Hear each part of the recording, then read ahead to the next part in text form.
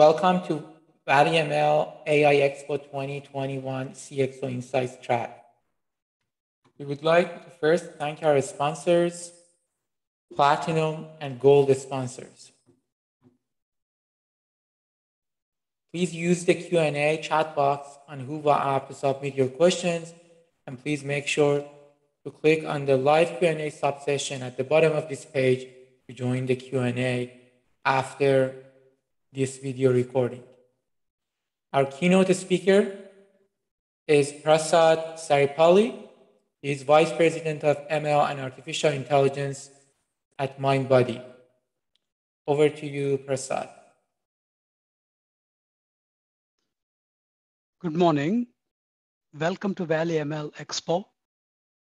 Today, we are going to discuss healthcare, wellness, how they are converging, and how AI, ML, and robotics are bringing revolutionary changes to these two very important human endeavors.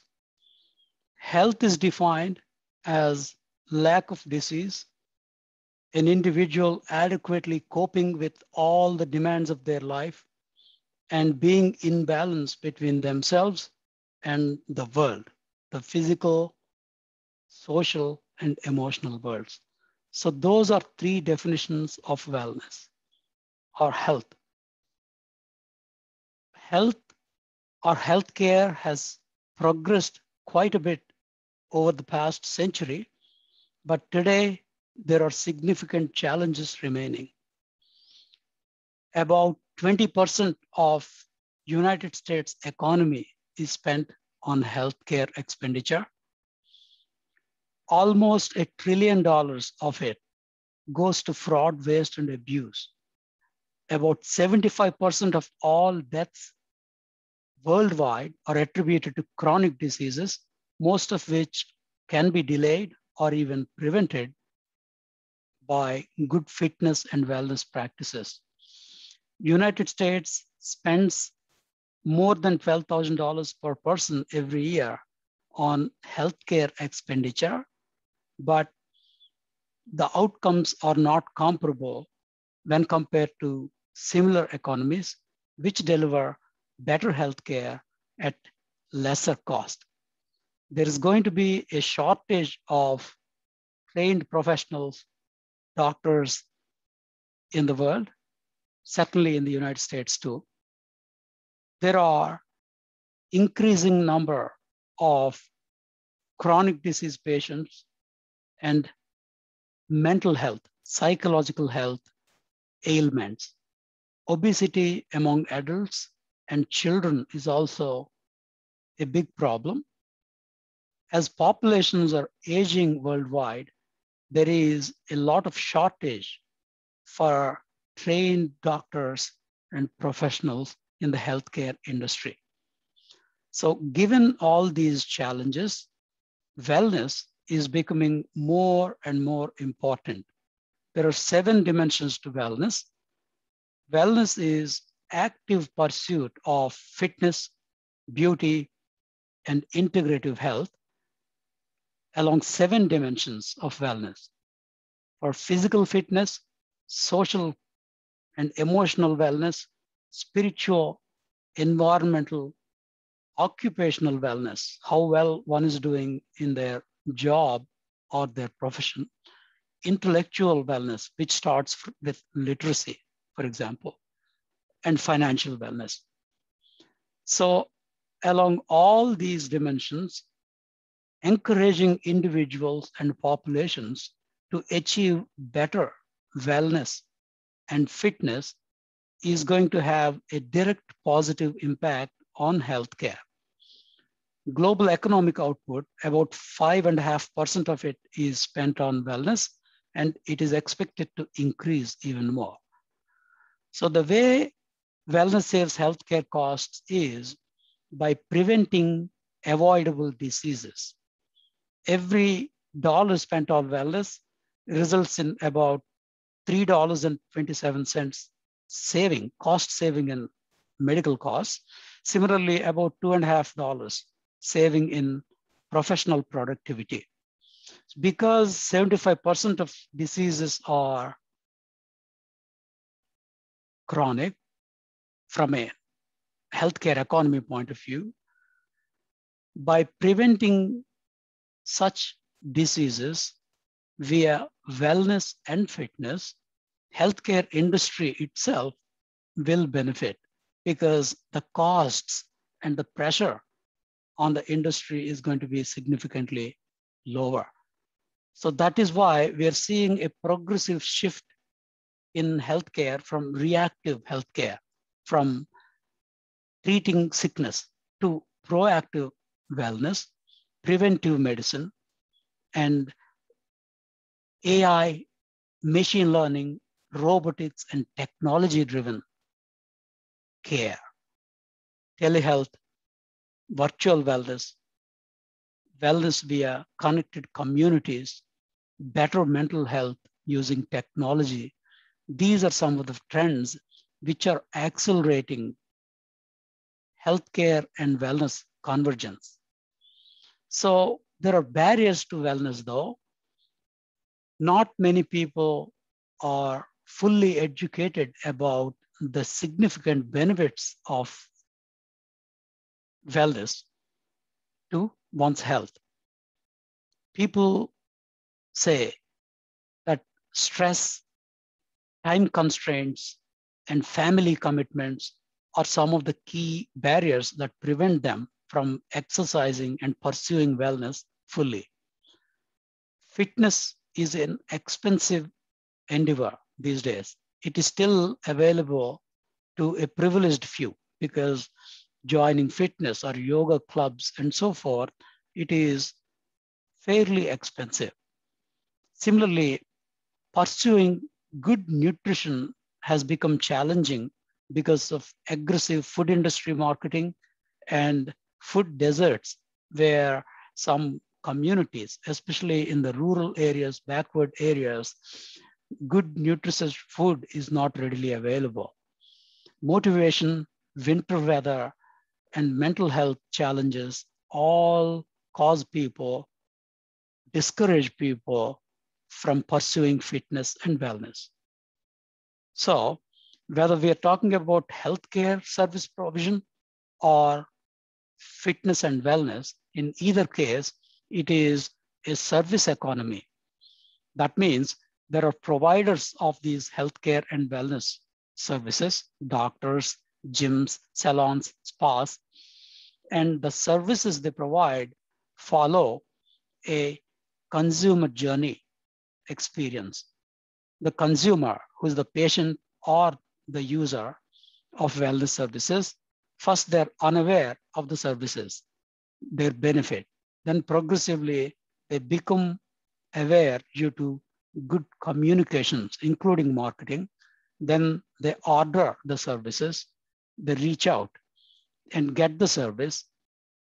Then they can either be satisfied with the service and continue with the service, buy or procure additional services, or they'll just churn away and leave. So there are 11 touch points in the way a consumer experiences this journey. On the journey, there are 7 types of AI, ML, and robotic services that are being built.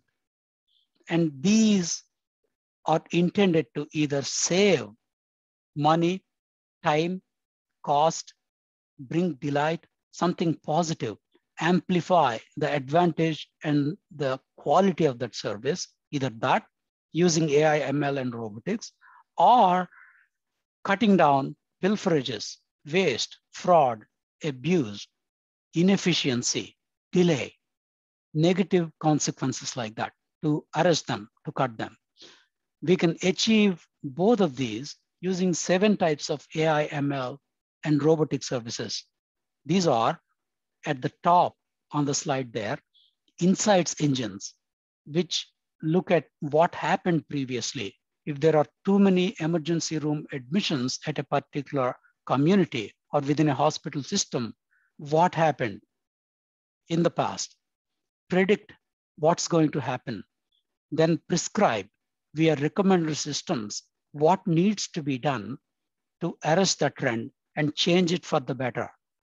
Build intelligent bots, concierge, chat bots, and so forth, intelligent virtual assistants to help give a good quality experience in that particular regard. Then robotic process automation for making the experience easier, the administrative costs lower, the administrative processes much smoother in healthcare and wellness also. There are many administrative functions, especially the providers need to provide: booking, scheduling, goals, running calendars, running entire businesses, payroll, staff management, and so forth. Each of these is these days using the advantage of AI and ML for better efficiency at a lower cost. Then augmented reality and virtual reality through robots, physical robots. So these are the 7 types of AI and ML which can light up every single touch points along that consumer journey via insights engine, prediction engines, recommender systems, chatbots, and so forth. This is what is the excitement with AI, ML, and robotics in both industries. Healthcare industry is somewhat advanced between the two industries in terms of adoption of AI and ML. Healthcare industry itself is somewhat lagging behind compared to some other industries, but relatively speaking, this is already a third wave of robotic surgery, for example, in healthcare. Whereas in fitness and wellness, AI and ML are relatively recent. In both cases, personalization is important. That's what we are seeing here. Zimmerman's context model. No matter whether we are talking about a doctor or a patient or a nurse practitioner or a fitness instructor, who is the individual? What is their current activity? Where are they? What is the intent? And what is the time? Is it a pandemic time, Sunday afternoon, or Monday morning? And how is this entity, this individual, related to the other objects or entities from a computer science point of view?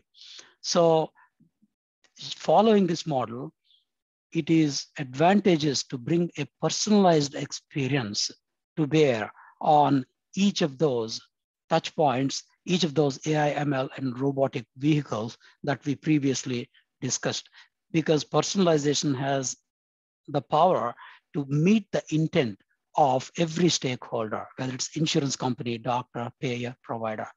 Intent, meet it better, and also make the experience more enjoyable and more value prone.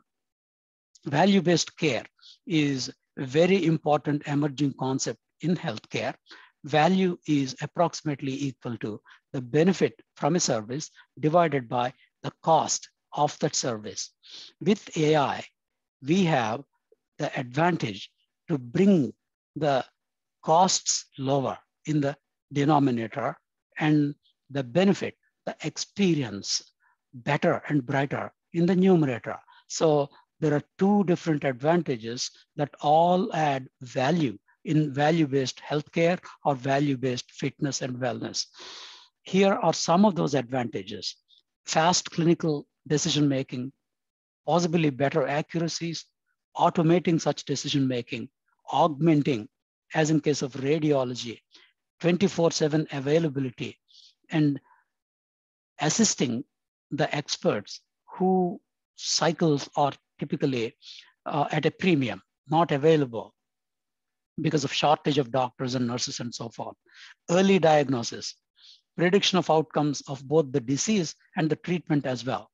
Reinforcing pharmacological management, or rather non-pharmacological management, meaning no medicine, no invasive treatment, but preventive or augmented therapy approaches. So safety increases, protection against human errors and risk due to sepsis and so forth, therapeutic errors, diagnostic errors. So these are some of the many ways how machine learning, deep learning, and AI are already helping healthcare industry. Now, about augmented reality and virtual reality, these can be used for supporting healthcare and wellness also, fitness, beauty. These days there are startups which show a beauty treatment and its potential effect in an AR environment before it is actually delivered by beauticians. Medical training on complex operations without any risk to actual patients. Training about robotic surgery. Creating pacifying meditative environments for people with anxiety, depression, and phobia. During emergency treatment, showing which is where, the floor plans and all of that in an accurate virtual reality setting. So these are some of the many ways how AR and VR are already helping. Here is a summary of the adoption of robotics in healthcare. This is in China, almost 170,000 patients in 73 hospitals within a matter of 6 years used robotic surgery. It increased from about 2% to 15% from 2012 to 2018. These are some of the popular robots in healthcare in the world, the manufacturers, and then the functions: cleaning, nursing, pharmacy, laboratory services, food services, waste removal services, and so forth. So this is a pretty encouraging adoption early of robotic services in healthcare. The demand also is increasing. On the left-hand side, we see logistics and process automation robots, which are 22.5 billion US dollars by 2022. About half of that is additionally with medical robotics. Defense and field robotics are much lower. So that gives us an idea of how well robotic adoption is progressing. It is being used in assistive robots with elderly, children, patients who are in need of companionship, socialization and entertainment, coaching, physiotherapy, as we see here. About 1/4 of US population has some kind of a physical limitation or other. And stroke is an especially important problem. In settings like that, robots are already in operation, helping people, assisting people with rehabilitation and physiotherapy. Here, optimization of such therapeutic practice exercises by feedback given by a robot to the individual patient. That's what we are seeing here. And prosthesis neurally controlled, that is advanced. That's what we are seeing here in this picture, so that the patient would experience a prosthetic arm pretty much similar to a natural arm that they have. So here is a summary of specifications of various medical robots. You can note their weight anywhere from few tens of kilograms all the way to 1.2 tons in case of CyberKnife, which is a whole radiosurgery room environment. And they can be, the advantage of these robots in healthcare and wellness too is they can be of any dimension, a small dimension for non-invasive surgery, attach to a string or a tube, all the way to an entire surgery room.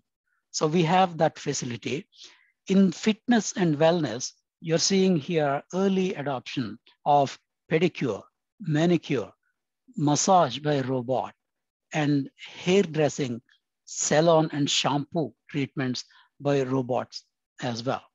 So here in the Silicon Valley, there are some exciting startups building these kinds of robots. for wellness and fitness. Here we see receptionists as robots, ambulance robots, drones used to deploy emergency help, medicine, blood, and so forth to where there is an accident. And these are nannies and nurses, nursing robots. In Japan, they're especially popular. They can even lift a patient and carry them from one room to the other, filling medicines accurately in dispensaries, in pharmacies, being personal assistants, pretty much like a nurse. Today, robots are doing these functions. Telemedicine. At the bottom, you're seeing an economical, low-cost telemedicine device, which doctors use to remotely treat patients. These have become accelerated due to the pandemic. Today, telehealth and telemedicine has come to a great maturity, and it's here to stay. Similarly, delivering food, medicines, laboratory supplies, blood samples, and so forth across multiple floors in large hospital systems. This art has been really perfected, and there are many such healthcare robots in the world today. Similarly, for cleaning, restrooms and sanitation, radiation, and fumigation, robots do various functions like this, and this also has increased significantly during the recent pandemic. And finally, surgery, using various surgical robots. This is called the third phase or third wave of medical robotic surgery. And it is in operation in several countries. For heart surgery, a surgeon manipulating that middle unit is for the surgeon, and the one on the left side is the actual surgical arm. And what happens is the surgeon conducts the operation, assisting the robot and passing instructions from what looks like a game console, a video operative console. So surgeries for heart, general surgery, non-invasive surgery, especially spine, even cranial surgery, biopsy, there are specialized robots which have been developed for these purposes. And here we are seeing robotic chefs. This is for food delivery. Each of these themes or concepts, business cases, are huge in healthcare and similarly in fitness and wellness as well. After surgery, when patients are discharged, sent to their homes, what kind of food will they get? How to deliver it to them? This is a major problem in many countries. So that's one example where robotic chefs and food preparation systems are really helpful. Similarly, at hospitals as well, with cleanliness and affordable food as well. Drones are a major component of this robotic revolution, delivering various small and large payloads like blood or emergency medicines, so forth, to distressed population and accident sites. On the left-hand side, we are seeing an exoskeleton rehabilitation robot. That is, the person would wear it like a skeleton shell, and they will get the assistance and the rehabilitation treatment that they need effectively. So that is a survey of the types of robotic systems which are becoming increasingly prevalent. But we need to also remember that the relatively mundane AI and ML